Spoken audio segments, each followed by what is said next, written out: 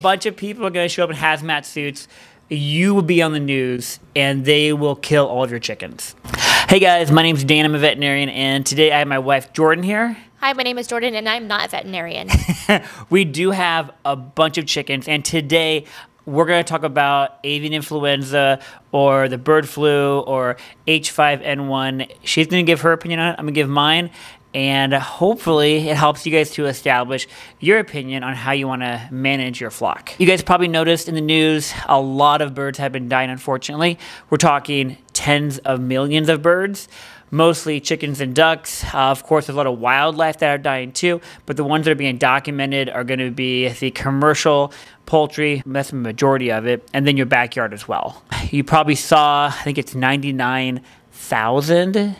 Yeah, ducks were just euthanized because of it. What state was that in?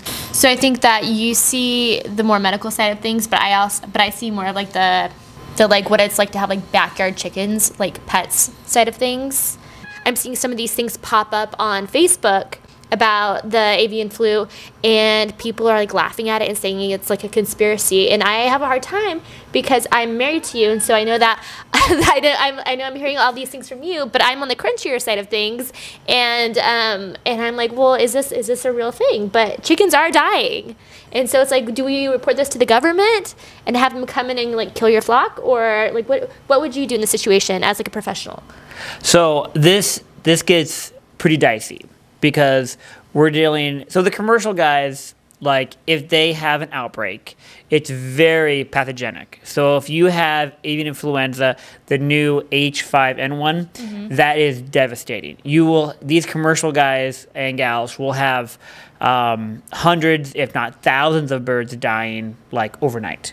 It is quick. Now the big issue here is also, what's spreading it is your wild fowl. So like your ducks, your geese, and they're coming in and they're mingling with some of these other birds that are commercial, like your chickens and your ducks. And what's happening is we have a lot more of these birds that are free range. A lot of the food can be shared with the wildlife sometimes. So I saw that one in that case in Chicago, I believe. The commercial, it's a smaller like mom and pop, but they have like thousands of birds. And they said, yeah, we know there is some contamination with like the geese that are migrating. So how did they know that? Did they just have like birds dying? I think they had like eyes on the ground, like feet on the ground. They were looking and they were like, oh my gosh, all this feed, these wildlife birds are like touching it and in contact. So let me back up for 1 second. With the spread of this, how is it being spread? So it's tough because it's not being spread human to human. Like different MDs and human doctors are going to talk about if and when and possibly and could it be. But out of the 67 cases we've seen so far, none of it has been human to human. It is all either raw milk, which we'll get to later if you guys want to, raw milk, or it is going to be direct contact with your flock. So pooping, dander in the air, all of that like primary contact. And these viruses can live in the environment for quite a while. Well, and let me just tell you, these people that are not happy about the government coming in and killing their flock, they're also not going to be happy about your raw milk comments. I know. So, anyone that doesn't, so if you have like 10 chickens in your backyard and they're your babies, like this is a paradigm shift. And we were driving home from church today talking about this, and it's definitely a change in how we look at stuff. Because we have a cat walking around right now in our little studio here. And cats and dogs, if they got sick, we would do everything possible to make them better. Just like a human, so to speak. But birds, they have been food animals forever. And that's the way they've been seen. And if you have an outbreak, and we're trying to control the outbreak, and we're trying to control them from spreading it to wildlife, that would then spread it with migration patterns. If we're trying to stop the problem, the government wants to come in and cull or euthanize everything. Put the fire out. It's like if there's a fire, they want to put it out and then say it's not going to spread anywhere else instead of trying to manage it. That makes sense? So are there things that we can do to manage it if we could, like have like a small backyard flock, kind of like what we have? What would be the medical treatment for that? Well, here's the deal. Like, it's a virus. So you're dealing with a flu. And it's a unique flu. Remember, guys, it's a different envelope virus for each flu. So when they label these, it sounds complicated, but it's really not. So you have an H and an N. So they call this one H5N1. Okay. And there's all kinds of bird flus. There's human flus. There's swine. There's all kinds of flus. And flus are made up, a lot of times they're made up by pigs. They're like the mixing pot for flus. But flus can definitely be started commonly in birds. And this flu virus is unique to birds. So it's going to kill birds pretty quick and easily. In humans, not near as likely. More likely some just mild symptoms. But I think the thing that we need to think about prevention. Okay. Because if you have a backyard flock of like 10 birds, in this time period of this outbreak going on, you really should be locking those birds down so they have no exposure to wild birds. We'll just say wild birds. Because it's the poop, it's the direct contact, it's sharing food. It has to be that like primary contact right there. Because they're not going to get it any other way. So if we can just stop this contact with wild fowl, you're going to prevent the problem happening.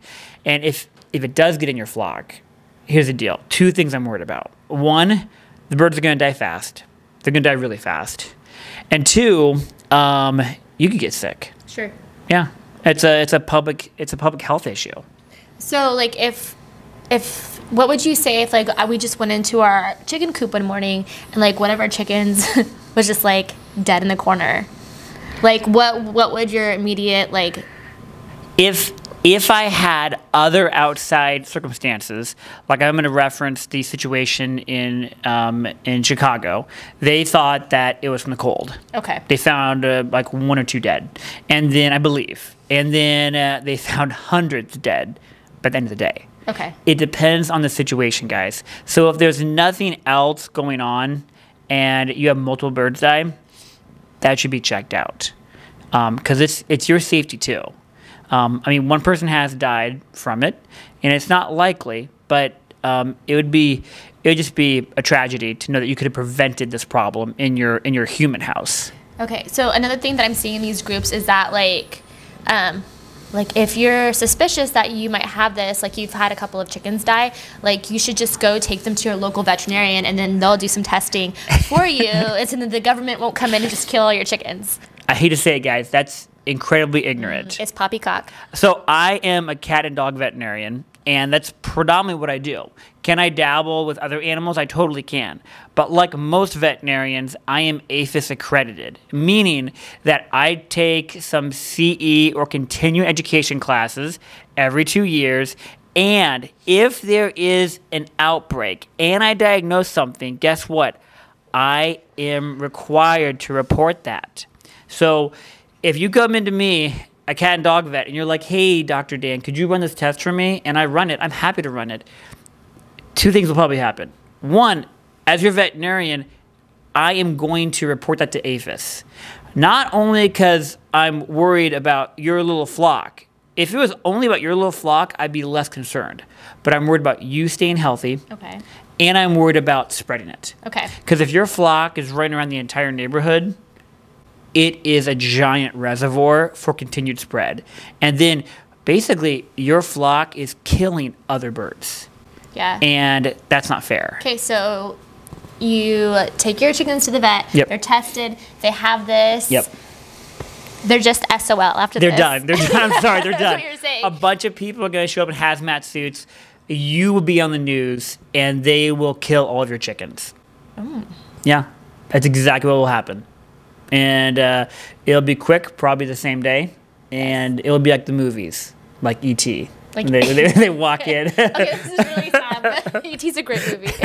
But I'm sorry, guys. I mean, it's a public health concern, and I think if people could not get sick from it, and if the chicken was an end, like it wasn't a reservoir for continued spread. Yeah. If it stopped with the chicken, like some viruses will just stop with certain species, they can't go any farther.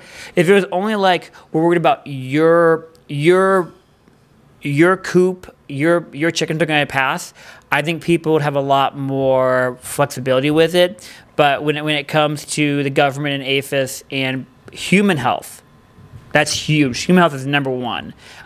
They will definitely put a stop to any positive. So if you do go in and get it checked out, let's be honest, guys. If it's like 30 below and one chicken dies, those kind of things happen. Like, that is extreme situations.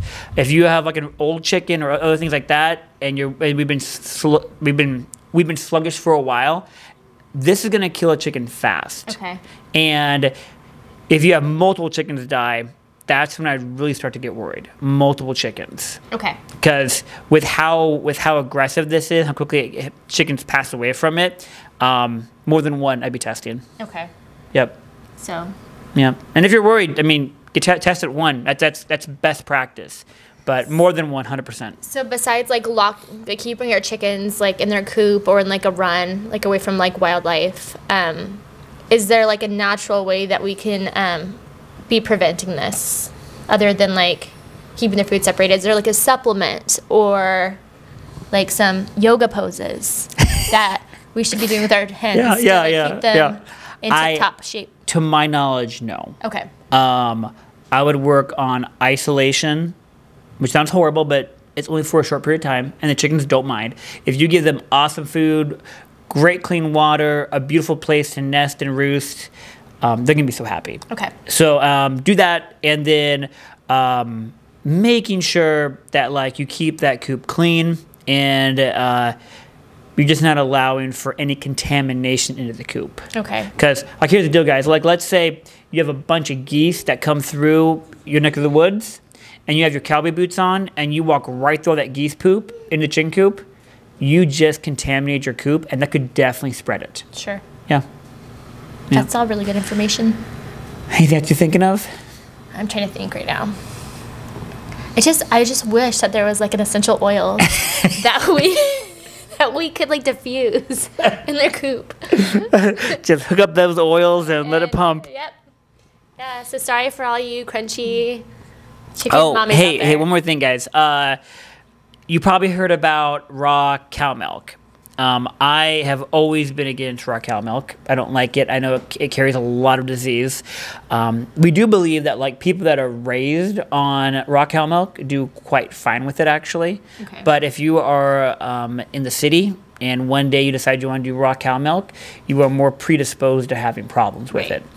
With that being said, cows can definitely carry the disease, and you can get the virus from raw cow milk, because if you just pasteurize it, that will kill the envelope virus. So if you are a raw cow milk drinker, which I don't like already, I apologize, I would definitely put it on pause, at least until we can get rid of this virus. Yep, or reduce its presence. Yep. Cheers. Bing.